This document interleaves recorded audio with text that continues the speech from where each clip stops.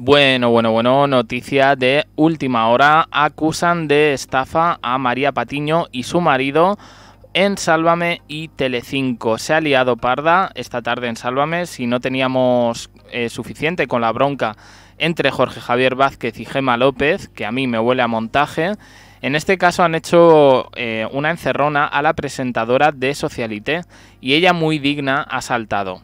Estaban dale que dale con el tema de Raquel Bollo una vez más, son muy pesados.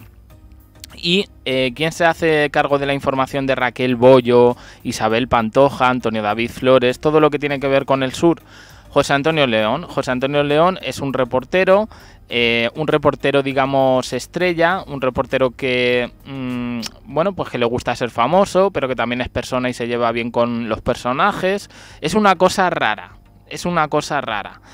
El caso es que han contado en directo con una trabajadora de la tienda de Raquel Bollo, que me interesa cero el tema, y ha hecho un reproche en directo a la amiga de Belén Esteban. Ha asegurado que la compañera de Terelu Campos en el Sálvame Le Montí recibió ropa de un diseñador de Sevilla que finalmente no lució.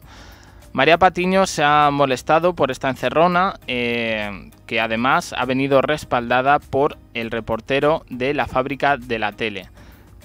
Estas han sido las declaraciones de María Patiño. Yo no juego con el trabajo de nadie, ni voy contra el pequeño comercio. Y aquí mete a su marido de por medio. Mi chico trabaja 12 horas en un bar. Dice: No me extraña ese comentario porque José Antonio León es amigo de Raquel Bollo. Amigos como José Antonio León, mejor lejos, ¿eh? Este señor fue el que sacó todo el escándalo de la tienda de Raquel Bollo, que si se vendía la ropa en un mercadillo, que si Raquel Bollo se cogía la ropa para irse de fiesta, en fin, un montón de cosas que yo no sé cómo los famosos siguen confiando en él, pero bueno. Ha saltado el reportero y ha dicho que diga que soy amigo suyo, igual que dice que soy amigo de Raquel. Yo no soy tu amigo. Dice: tú no eres mi enemigo y yo tengo buena relación contigo. Dice, al final han tirado al testimonio, le han dicho que es una manera de esparcir M.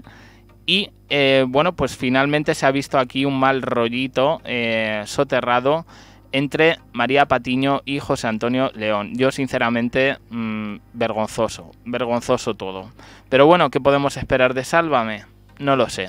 Dejad vuestra opinión en comentarios, hay más en los siguientes vídeos. Me gusta, campanita. Como siempre, gracias por estar ahí.